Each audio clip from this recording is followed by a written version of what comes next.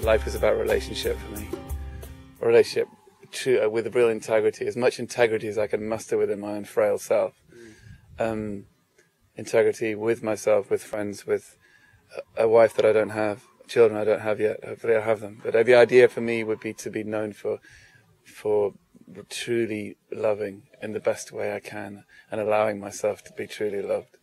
I guess if this was the end of my life, looking back, and if I had any regrets, I guess the regrets would be not having really lived, not having really lived in, if your life is like an empty glove, not having filled the glove. Mm-hmm. And the fingers kind of half, bent. And what does that represent? I guess it sounds like, I don't know if you've seen Spinal Tap, but I feel like I'm at the conclusion of Spinal Tap movie. But I'm trying to be as honest as I can. And I guess, if life is like an empty glove and those 5 fingers represent things, the bent fingers would be recoiling from love. Fear of failure. I mean, I'm a painter, so I would fear making the statements I really want to make and diluting them.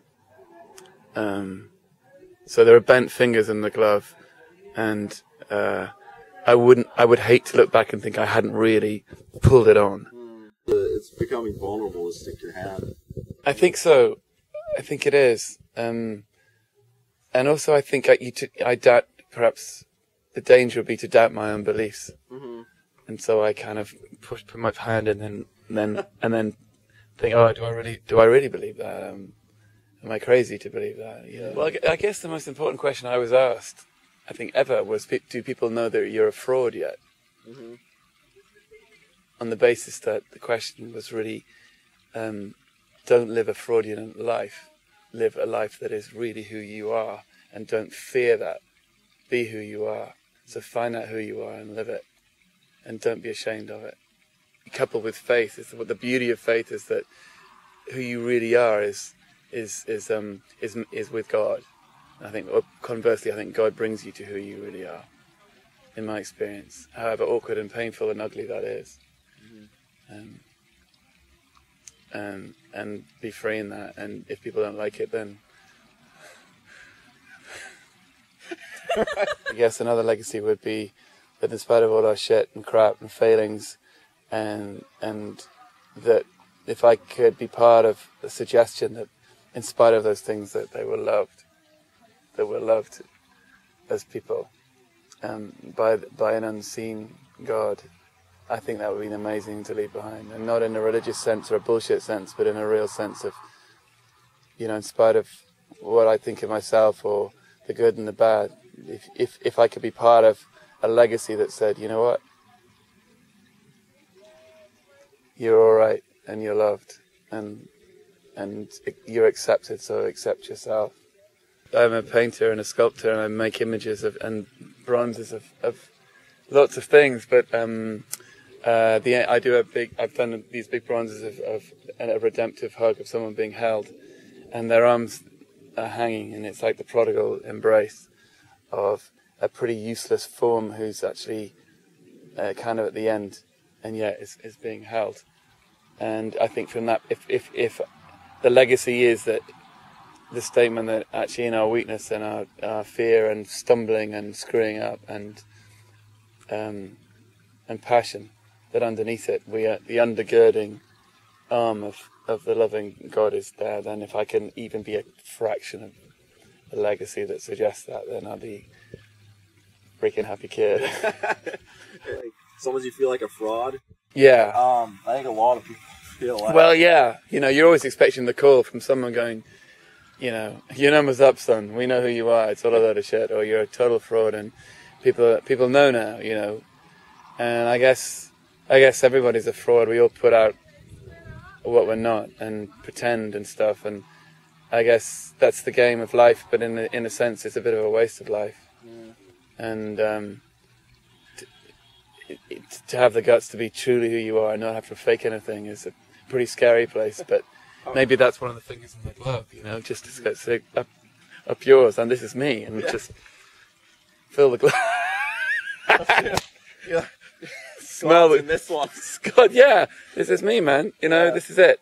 And, you know, and not have to perform to anyone other than no one, actually, just to live truly who you really are and shamelessly. I think most people are feeling like a fraud. Yeah. And it's like, is that a thing to overcome? Is it going to always be with you? Just like, oh, someone could say something. I think, and just tear down my whole wall. Yeah. I think to accept that you're a fraud is probably the first step, you know.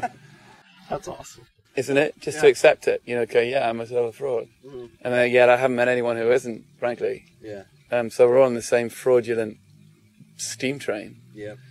And so just accept the fact that you're a fraud. And kind of accepting it is a kind of freedom from it in a way, because that's the way out of it, I guess, is to know that you are, and to enjoy the little bits of yourself where you're actually being true. And maybe those bits will grow, you know. Good. And you're not frightened of them. And actually, the ugliest bits, when you talk about them, actually gets better and better. And people like honesty. And it's kind of novel in a culture that's scared of being. Here I am. Yeah, you know. And I mean, you're saying, the pursuit of the unseen, unknown God. Yeah.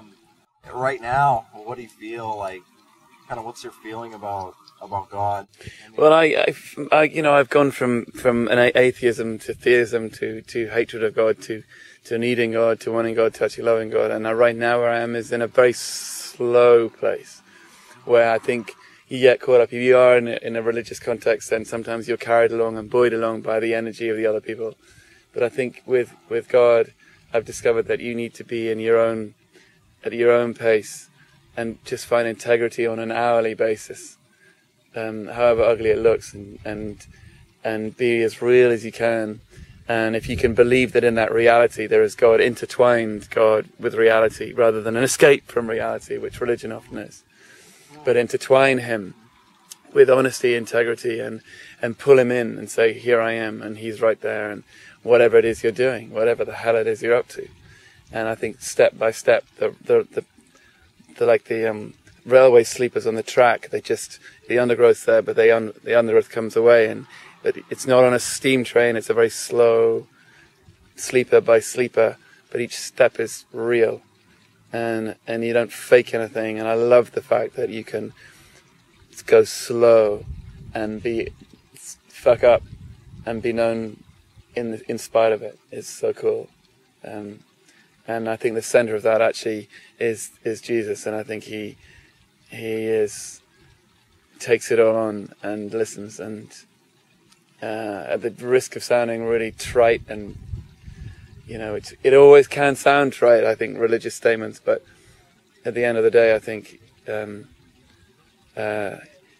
have that grace through this extraordinary death of this person, this cross, and to be accepted with all your shit and be loved and known is kind of really where it's at. And if I could leave a legacy that suggests anything along those lines, I'd die. Well, I'd die, wouldn't I? But I'd die, feeling relieved that I could have been a part of the solution and not the problem, maybe.